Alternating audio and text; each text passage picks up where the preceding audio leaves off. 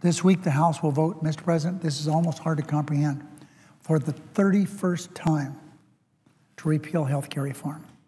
They've already voted 30 times. Speaker Boehner said, let's do it again. 31 times.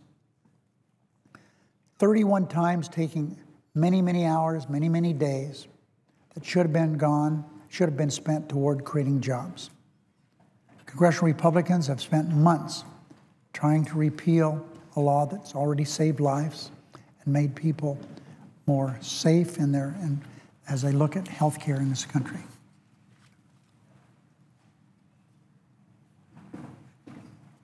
So, Mr. President, while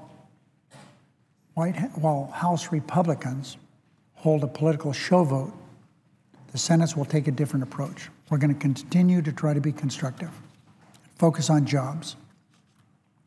While Republicans are stuck in the past, we'll be addressing the most pressing issues facing this nation, creating jobs and securing the economy. Last week's jobs report underscored the fact that Congress must do more to strengthen the recovery. So the Senate will immediately consider a package of common sense tax cuts will lower the cost of doing business for small business and pave the way for these small businesses to succeed. Our legislation will cut taxes for small firms and invest in new workers and equipment. The Small Business Jobs and Relief Act will provide a 10% tax credit for companies that add up to $5 million to their payroll, creating hundreds of thousands of new jobs. Businesses are eligible for a tax break if they hire new workers or if they raise the wages of hardworking employees already on their payroll. And because the credit is capped at $500,000, it is targeted to benefit small businesses most. Legislation will also allow companies to write off the entire cost of purchases, such as new equipment.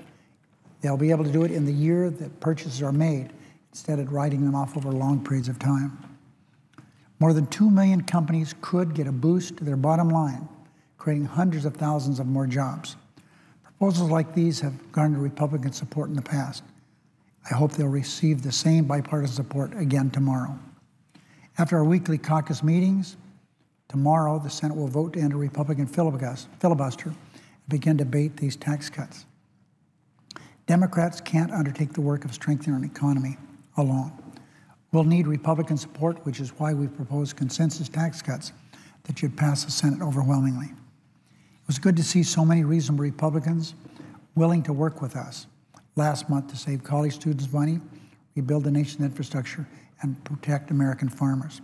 Tomorrow, Republicans will have an opportunity to prove they're willing to continue to work with us to create middle-class jobs